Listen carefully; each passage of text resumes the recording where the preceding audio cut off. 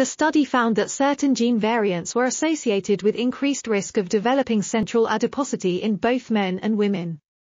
Specifically, men who had variant versions of the gene for the vitamin D receptor, VDR, were more likely to have elevated central adiposity, while women who had variant versions of the gene for the Megalin, LRP2, were less likely to develop elevated central adiposity.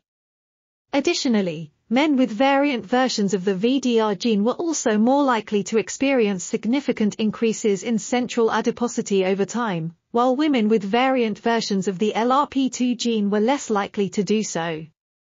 These findings suggest that variations in these genes may be involved in the development of central adiposity, and further research is needed to determine how these genetic factors influence body fat distribution.